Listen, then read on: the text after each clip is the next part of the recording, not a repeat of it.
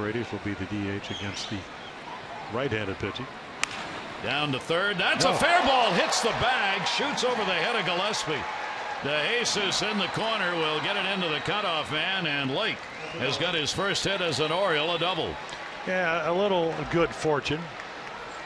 Conor Gillespie, I mean, he's playing right on the line, so all he's got to do is catch it, except it's, you can see, I mean, it's just a couple of steps, but it hits the front of the bag, hops right over his head, so the Orioles get a break.